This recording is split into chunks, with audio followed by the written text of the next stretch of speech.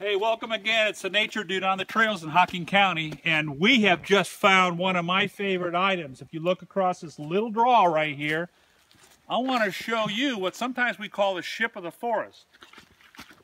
This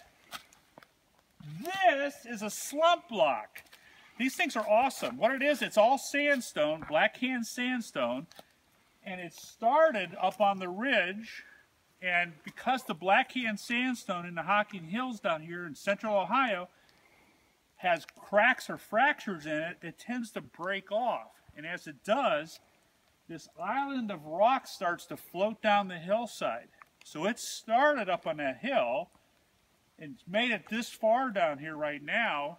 And in time, it will end up in the stream valley right below us here. Slump blocks. It's slumping downhill. Okay, so when you see these rocks like this here, these didn't grow in place. These are actually part of the bedrock up above, breaking off and moving their way downhill. And they become islands because notice the ferns growing on them and the moss. And sometimes you'll see like that little hemlock growing up there as well. So they become a really cool little microenvironment. Slump blocks, check them out when you're on the trail. Just like the Nature Dude does. See you next time.